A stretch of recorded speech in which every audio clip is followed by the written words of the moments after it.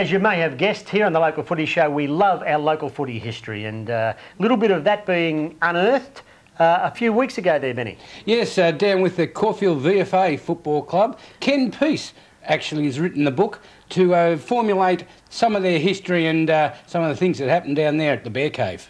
I played with South Caulfield in 1962 over in the Federal League, and the year after Brighton and the VFA disbanded, and there was a merger between Brighton Football Club and South Caulfield, which became the Brighton Caulfield Football Club in 1963, and for 2 years, and then they dropped the Brighton name and the Guernsey and became Caulfield in 65.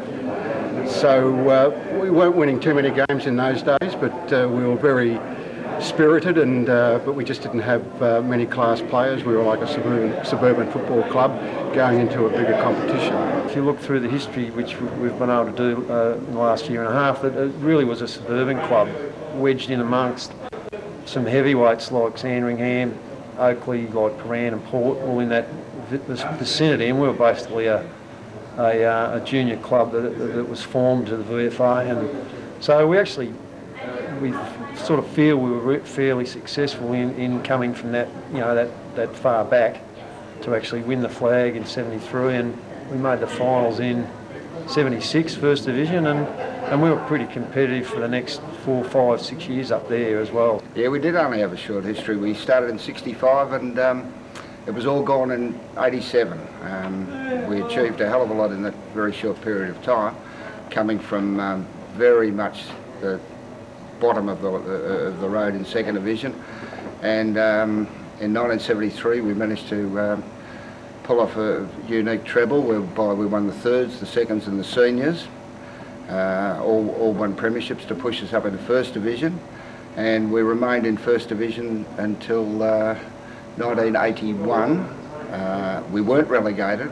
We were pushed down with some rather questionable decisions made by the VFA at the time, whereby a couple of First Division sides were pushed out so that they could include Werribee and Williamstown from Second Division. They were 6th and 8th, I think, on the ladder in Second Division, but got promoted just for probably only political reasons, and also they may have seen the way the future was about to unfold. The impetus behind the book was definitely Ray Moore, who was around the club for many, many years. Worked as a secretary for the club, very talented writer. Some people that were the recipients of that humour didn't like it too much, but it was often directed at other individuals. But by and large, he was very well respected. He wrote an excellent book himself on the Caulfield Football Club, which Ken Peace acknowledges has had a great platform for the book he wrote. And he captures the wit and the spirit and the personality of the characters of the players exceptionally well. I mean, he could have been a great journalist had he chosen that pathway in life. There's a lot of his works included in this book, and to that we've added information from Jimmy Moore, Ray's son, myself, and principally John Onsedale. I should say now that John's been the absolute push behind this book. We wouldn't have succeeded without him. What about the off-field after-match? They were legendary times there in the Bear Cave. Well, a lot of it's covered under the Official Secrets Act. We're not allowed a lot of it out, but some of it's mentioned in the book. I think really it was a great night spot in one regard, that we got a lot of blokes from AFL clubs down, and in one way it was good, and another way it was probably a bit distracting for young kids coming to the club who sort of thought that was what we were about.